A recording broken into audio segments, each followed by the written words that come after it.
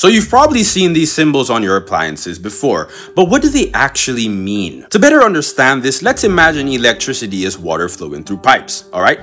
Voltage is like the water pressure. It's the push that drives electric charge through a wire. So higher voltage equals stronger push. That's why a tiny 1.5 volt battery is gentle.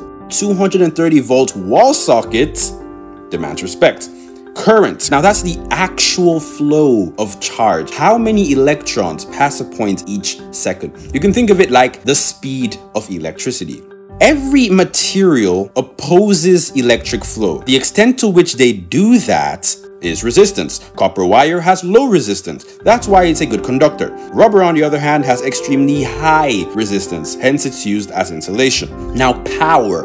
Power is how fast energy is being used or delivered. It's measured in watts. So higher watts means more energy consumed per second. So the next time you see any of these symbols, at least you know what they mean. Subscribe if you learned something.